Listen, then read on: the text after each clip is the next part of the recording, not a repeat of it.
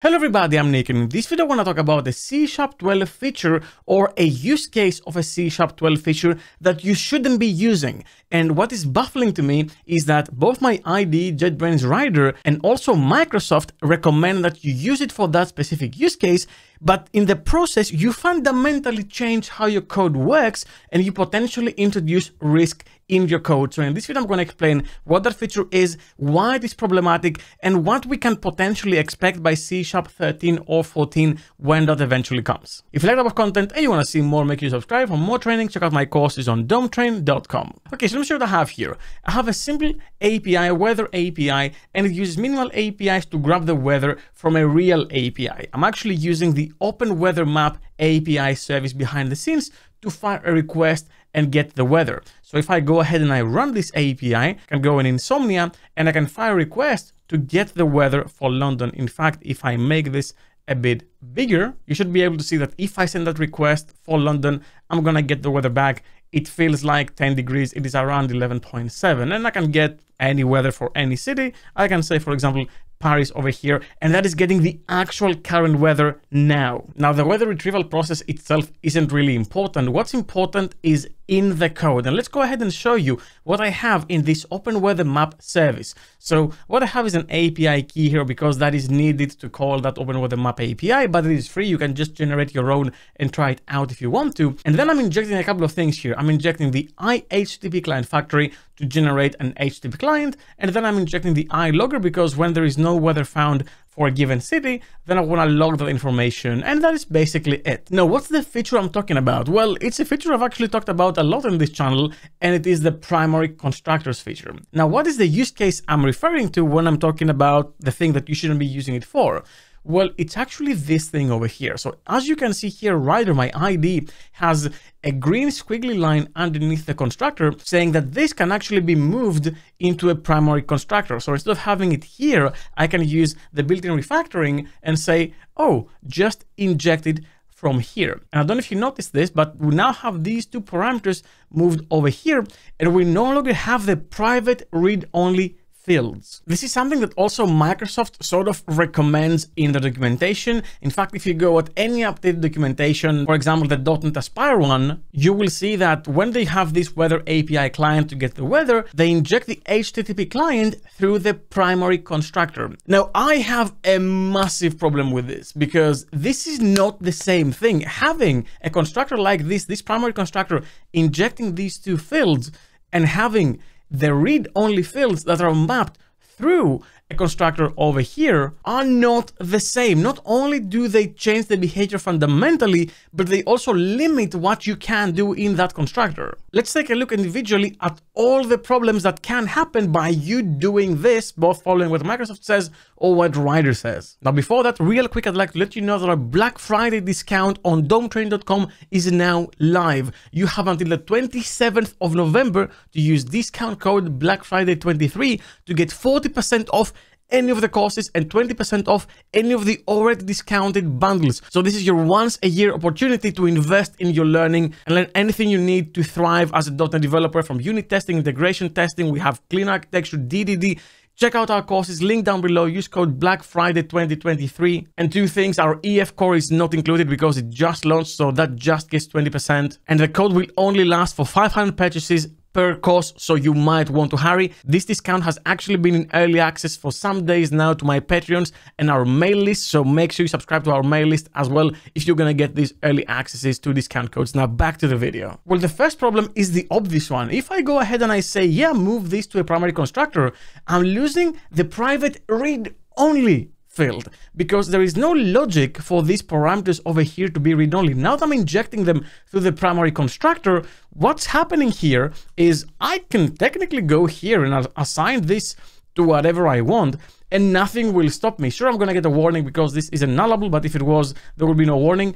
And I can go ahead and mutate the parameter that is being injected. This is very problematic because you're suggesting a refactoring that isn't the same as what it was. If this still was a private read-only field that is mapped through the injection, I wouldn't be able to go here and say HTTP client factory and set it to something. I'm getting a compilation error. You just can't do this. So why is this recommended? I do not understand it. And obviously I'm going to state the kind of obvious. You cannot have a read-only modifier here. This isn't supported yet, and we don't know if it is going to be supported. Another thing that is problematic with this approach is that you can no longer assert on different conditions. For example, if I revert everything back to the constructor, you can no longer say something like this. You can't say that if this is null, then throw new argument null exception and so on. If I do this for both, and by the way, I'm omitting the name of parameter just for brevity, if I do this and say, okay, move this to a primary constructor, what's happening is now we're keeping the private read-only fields over here, which is nice, I appreciate that. But then we are setting it to the injected field and we're using it here. And then we also have the throw. Like, how is this better than what we had before? It is more horizontal than vertical, sure, but is this necessarily better? And by the way, if you think this is better, please leave a comment down below and do let me know. And this is only allowed without any warnings from writer, by the way, because I have this throw a new null argument exception. If I remove this, then the recommendation is just replace with primary constructor parameters, and that is it. So you have this mesh of ideas, but no way to really glue them together properly. The other very obvious thing is that now we have inconsistency in naming, because the typical approach with private read-only fields or private fields in general is to have the underscore in the name. So you would have something like this for these fields, indicating that those are top-level fields in the class level that can be used in different methods. Yes, you can say that, well, I don't like having this underscore because I'm using this dot, but with this approach, you can't use this dot because this isn't really referring to a field anymore. It is referring to a constructor parameter, a primary constructor parameter that is converted behind the scenes to a field when captured into a method. So you have tons of things going on behind the scenes, and there is no one consistent way that will make sense if you have multiple requirements for every single use case. So we go from the consistent approach that has a predictable result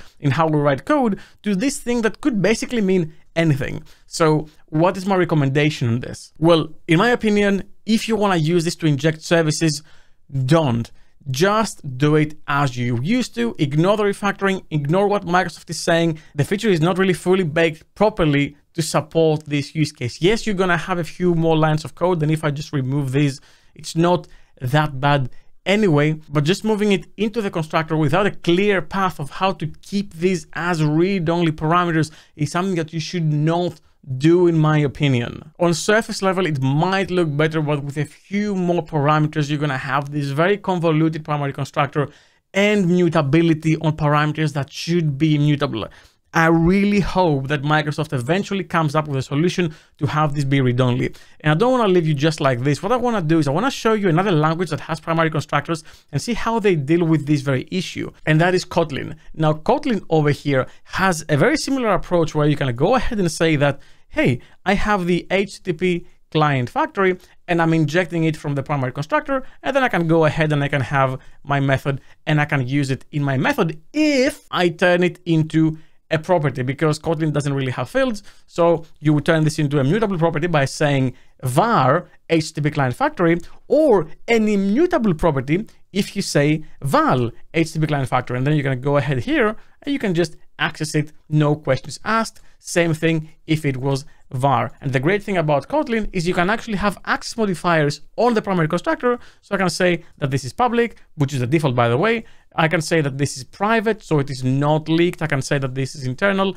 and so on and so forth. This is a way more baked feature, and I think the only problem that Microsoft has with this approach being implemented in C# is that, can you imagine what's going to happen if someone says that this is a public read-only parameter over here? Like, why is this not a private setter property? Why is this just a read-only very long name in the constructor? So I think they're holding back because they are now on this slippery slope that they can keep adding features to this, and your constructor will get massive for no particular reason, just to say that we added a feature that maybe we didn't really need that much. This wasn't really a problem with records because records work differently, but allowing this to be done now in traditional types, makes it a bit confusing. But I really want to know your thoughts on this issue and what you're going to do moving forward. So please leave a comment down below. Let me know what's your approach and what do you think about all this. As always, I want these videos to be a reason to have a healthy discussion on the language and .NET, because Microsoft